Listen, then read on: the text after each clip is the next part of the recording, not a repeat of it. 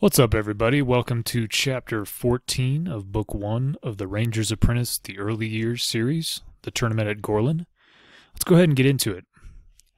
Even though he had been half expecting it, Halt still reacted with surprise and a little chagrin at the implied insult to Declan.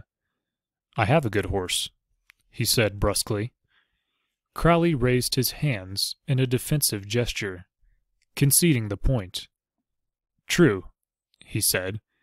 "I should have said, you need a better horse." Halt went to reply, but Crowley held up a hand to stop him.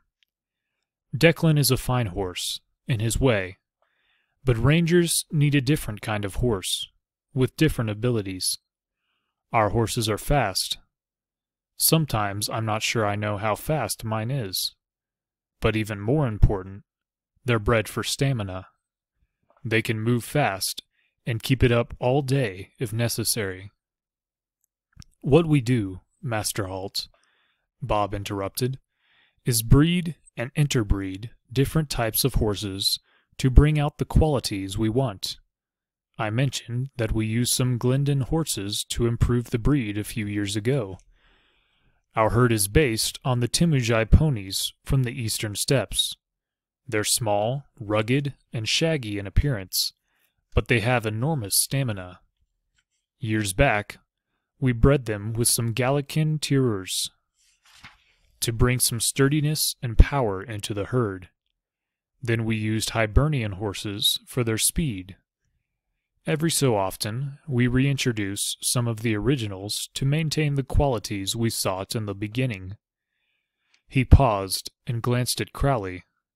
"Pretty soon we're going to need some more Timujai ponies to enrich the bloodlines." Crowley nodded. "We have other fish to fry first." Bob returned his gaze to Halt.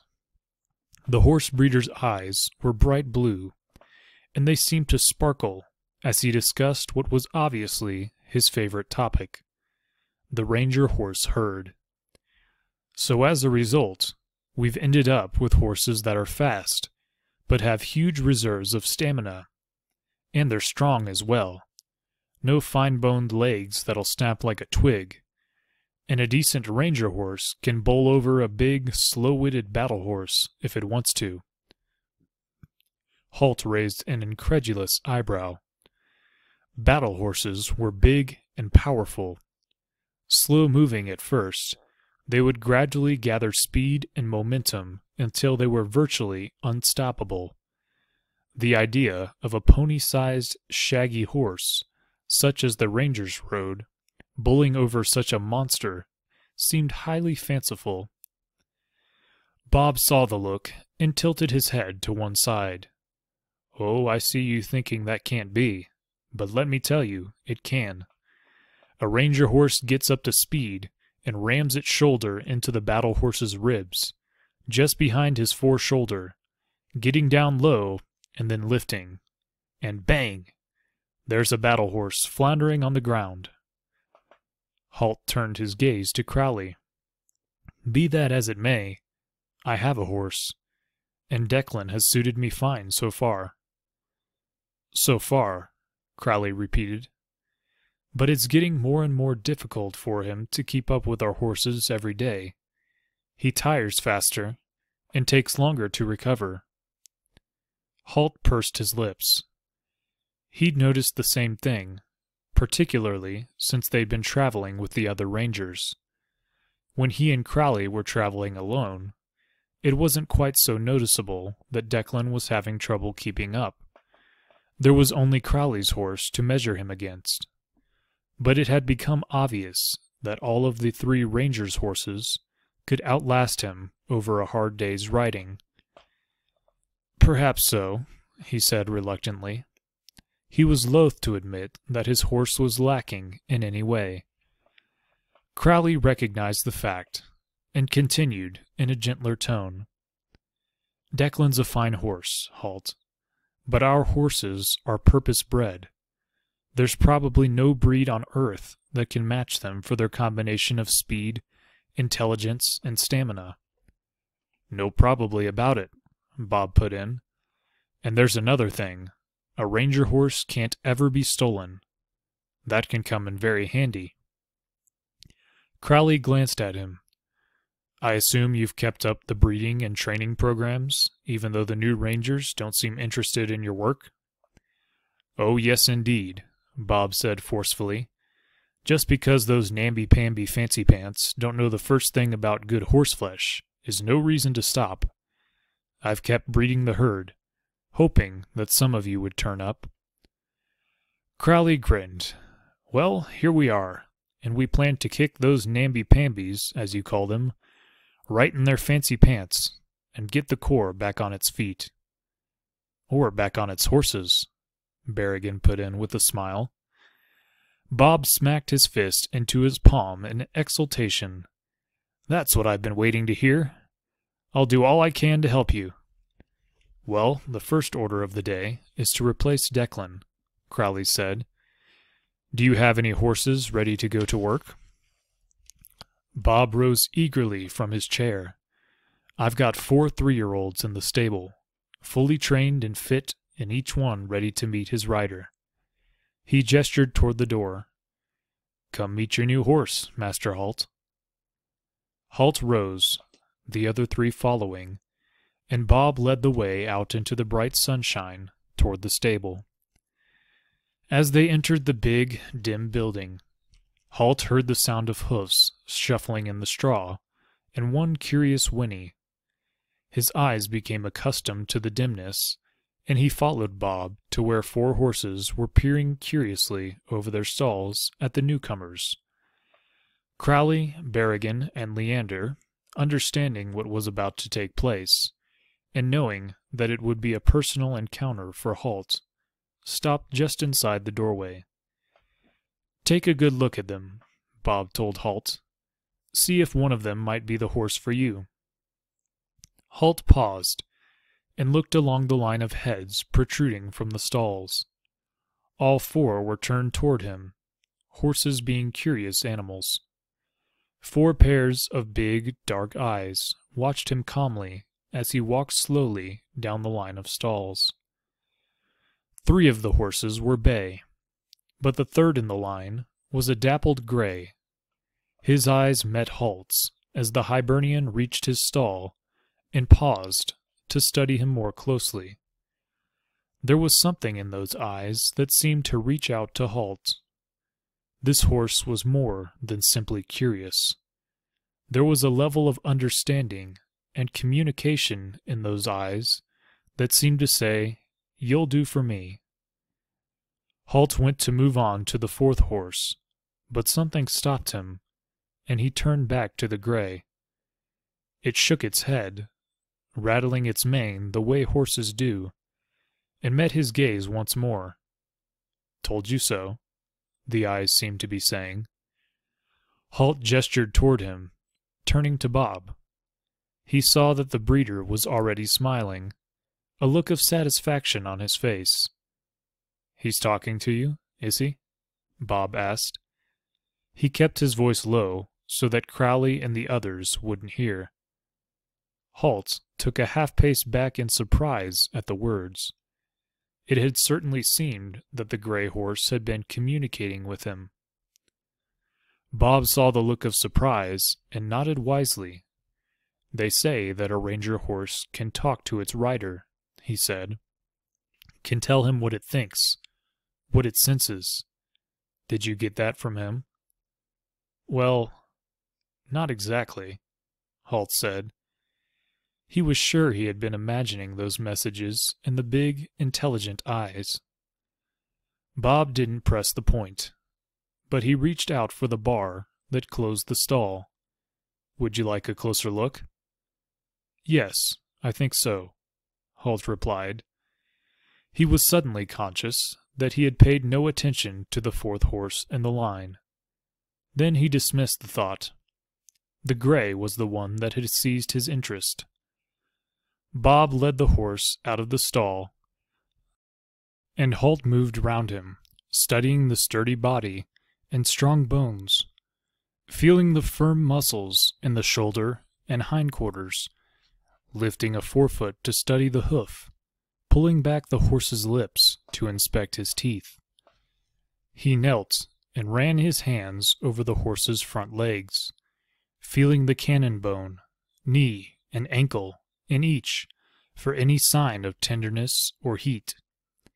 He stepped back a little to assess its general conformation, checking that the croup wasn't higher than the withers, which was the mark of a downhill horse that would be prone to lameness in the front legs. The horse turned its head to watch him curiously as he did all this. It seemed to be vaguely amused by his attention to detail.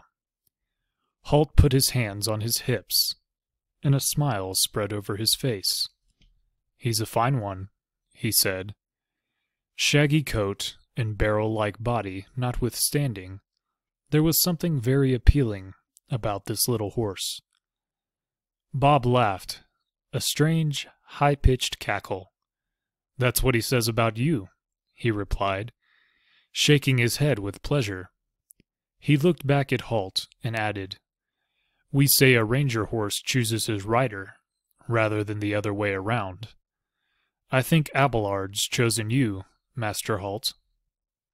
"Abelard?" Halt said. The name seemed a little exotic for such a sturdy, workmanlike animal. "Oh yes, Abelard. It's a Gallic name because his dam was from Gallica. Told you we'd included a few Gallic horses in our recent program." "Abelard," Halt repeated, trying the name out. The horse shook its head in answer to its name. "I suppose I can get used to that." Bob moved into the stall and brought out a saddle and bridle, quickly putting them in place on the gray. Abelard turned his head to watch him as he did so, as if checking that the girth straps were tight enough. "Lead him out into the sun," Bob said. "Get to know him." Halt took the reins and led Abelard out of the stable and into the sunlit saddling yard. The other rangers followed. Halt noticed that they exchanged a strange, furtive look. They were smiling about something and trying to conceal the fact. He shrugged. Crowley loved a drama, he thought. He was undoubtedly enjoying the sight of Halt and Abelard bonding. He went to place his foot in the stirrup, preparatory to swinging up into the saddle. Abelard turned his head around to watch him prepare to mount. Bob put out a hand, resting it on Halt's arm. "Planning to mount up, are you?" he asked. "Well, unless you think I intend to spend the rest of our time walking beside him, yes," Halt said sarcastically. Bob made a small mew. "All right then," he said, removing his hand from Halt's arm. Halt looked quickly around at the other rangers. They were all watching him, with innocent looks on their faces. He had the distinct impression that they had been smiling broadly a second or so before. "Is there anything I should know?" he asked Bob. The breeder seemed to consider for a few seconds. "Let's see. I told you a ranger horse can never be stolen, didn't I?" Halt brushed the comment aside impatiently. He didn't see how that had any bearing on the situation. "Yes, you did. A fine trait to have in a horse, too," he said. "Now if you don't mind." Bob stepped back. Halt seized the pommel and used his bent left leg to propel himself up into the saddle. He settled himself, found the other stirrup with his right foot, and gathered the reins together. At which point, the world went mad. Abelard took off vertically, as if he had springs under his hoofs. He shot into the air, arching his back, then came down on his forelegs. He jerked his rump up and down 3 times, moving in an arc to the left, while Halt hung on for dear life. Then, suddenly, without warning, he reversed direction, spinning on his hind legs to the right, spinning in a wild circle 3 times. Halt was now jerking in the saddle like a rag doll, managing to keep his seat by sheer instinct and a lot of luck. Abelard was moving too quickly for him to counter the horse's wild motions in any conscious way. The saddling paddock whirled around him. The house, the stable, the drinking trough where Bob was leaning, watching. He was conscious of the blurred sight of his three companions, and was sure they were all grinning hugely. He set his teeth grimly.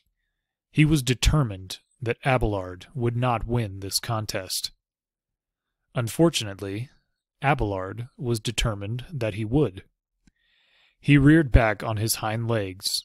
Halt compensated by leaning way forward, burying his face in the short, shaggy mane. But in a fraction of a second, Abelard reversed the action, suddenly dropping to his forelegs and burying his head and neck between them. The sudden, unexpected change defeated Halt. He shot forward, managing to kick his legs free of the stirrups as he went. He turned a half-somersault in the air, and crashed down in the dust of the saddling paddock, landing flat on his back. The air escaped from his lungs with an explosive whoosh, and he lay, groaning and winded, desperately trying to suck oxygen back into his empty lungs. Slowly, as his breath returned, he rolled onto his stomach and got his knees under him, rising painfully to his feet, dusting himself off with his hands. "Maybe I should try one of the other horses," he managed to wheeze. And that'll be the end of chapter number 14. Thank you all for listening, and I'll see you next time in chapter 15. God bless, and have a good one.